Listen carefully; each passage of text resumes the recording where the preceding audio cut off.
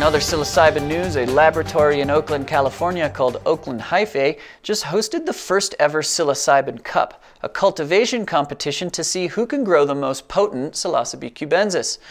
Oakland was the first city in the country to decriminalize magic mushrooms in June of 2019. The Psilocybin Cup had 64 entrants, but only one winner. The first place winner is the Magic Myco fam, and they grew a strain called Tidal Wave, which is a penis envy and B+ fusion. You might be wondering how a two-strain fusion is even possible?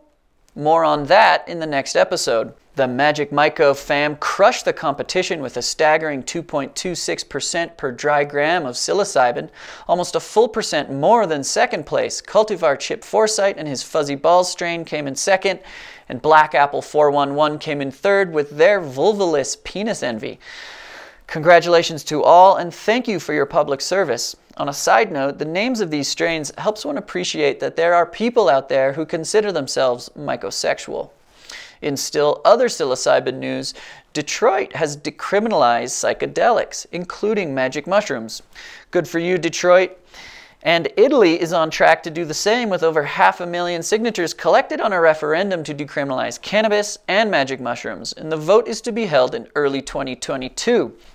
Go Italy, you can do it. As some parts of the world split at their ideological seams, it's nice to know that some places are on the right track.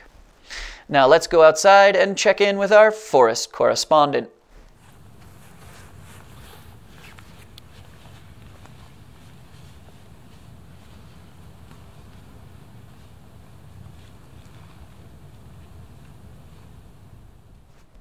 Welcome back.